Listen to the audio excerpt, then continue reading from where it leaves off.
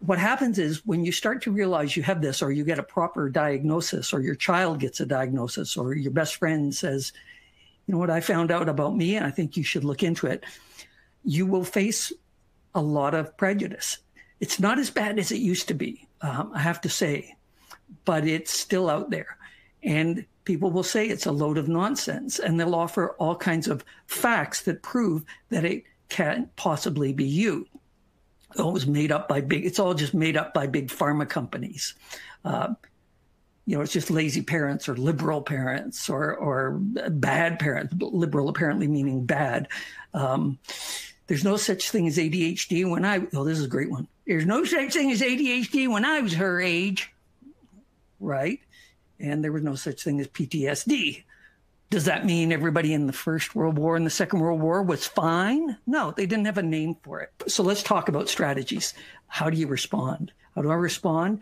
Number one is fight back. You can refute, rebut, demolish their statement with facts. I could have almost said the exact same thing, but are you kidding? Do you know any parents who would rather give their kid a psychotropic medication, one that's surrounded with controversy, which is needless, by the way?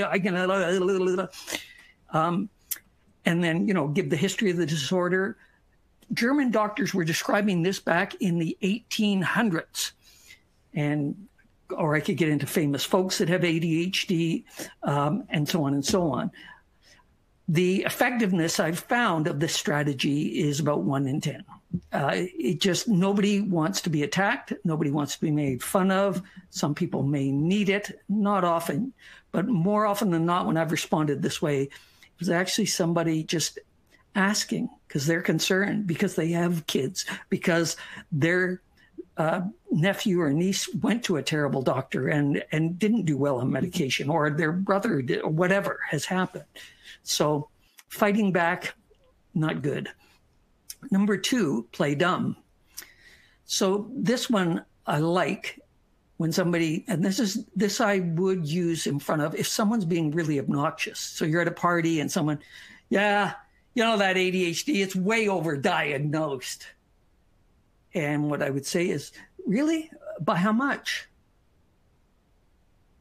How much is it overdiagnosed? Like, what percentage of kids are diagnosed, and what is the actual figure that it should be? Well, I don't know, but and it's been interesting because when someone throws that thing out there, you can see people nodding and agreeing. And then when you just ask them for the specifics, so what are the numbers on that? Sounds like you've done a lot of research. Are you, in fact, a medical researcher? I don't say that, but there can be a nasty tone underneath. But it's just simply, it's way overdiagnosed. Really, by how much? And just wait. And it helps to know a few facts and say, because among kids, it's about 7%, 5 to 7%, say 5%, 1 in 20 kids.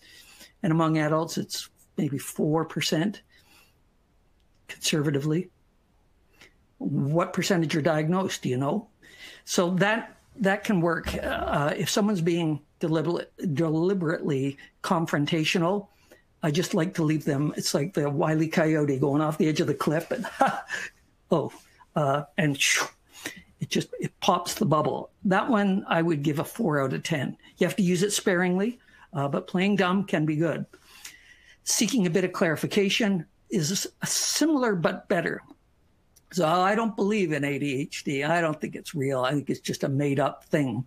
It's just lazy parents, and the pharma companies are all getting in there, and every kid today, and there's nothing. They're not letting kids be kids, and they give them these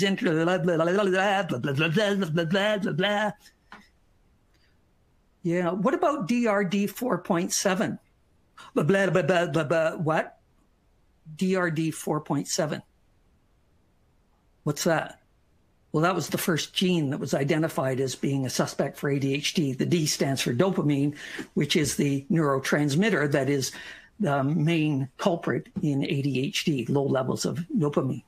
So what about DRD 4.7, which was back in 1989, I think it was, at the University of California, Irvine was where that was first did. Now, I wrote this in one of my blogs, this strategy, recommending it. And 3 days later, a woman said, OMG, was at a bar And some guy said, I don't believe in ADHD, because somebody mentioned that she had ADHD. And I said, what about DRD 4.7? And he said, what's that? And I explained, and he said, I stand corrected. I stand corrected. When was the last time you heard anybody in this world we're living in right now say, I stand corrected? Not just, yeah, okay, fine, I'll self-isolate, but I stand corrected. So this one, I like the strategy. I'm giving it a 7 out of 10 for that. So just asking, and it requires you to know DRD 4.7, which is, I've managed to memorize, as you can tell. All right. Conceding a point that may be true. This is a great way to start. It's just these, it's just lazy teachers. Yeah, I had a couple of teachers that were just, but I had like 3 or 4 who were amazing. And actually, the teacher that my daughter has, she is fun. But you start with, oh yeah, there is. Or yeah, some college kids are faking ADHD to try and get the medication, which is unfortunate because the people who need it, I don't know if you knew this, but the people who need it, the kids who really benefit from this, where it levels the playing field and it gives them a fighting chance, those kids now really struggle to get medication. They run out. They can't get a renewal. The universities are so strict, some of them. It's just brutal. And it's because of these kids who don't have it, who are faking it to get the drugs, which is a shame, because the kids who do it, and I could go on, and I sometimes do, as you can tell. That one's an 8 out of 10. Starting with just conceding is great. I'm going to take it a step further, though, and this is my best strategy, I think. If you're going to rebut anything, it's the been there, done that. So I think it's just lazy kids. I think it's just sugar in the diet. That's exactly what I thought, man. I thought it's our food. The diet is so bad. And yet what happens is you have 4 kids, 2 have ADHD, 2 don't, in the same house, same family. They're eating the same diet. It's not sugar, apparently, But that's exactly, if you can catch that phrase when someone says something that is wrong or ignorant or half true, you could just, you know what? It's exactly what I thought. And they are so validated, and you're agreeing with them. And then, and you don't have to put it this way, but I found out some damn facts. You say, you come back with it. And then I found out, believe it or not, it's actually a neurotransmitter level, whatever you want to get into. Well, then I just found out it's actually brain chemistry, and the images of the brains, they're actually wired differently and working differently. And just that may be enough.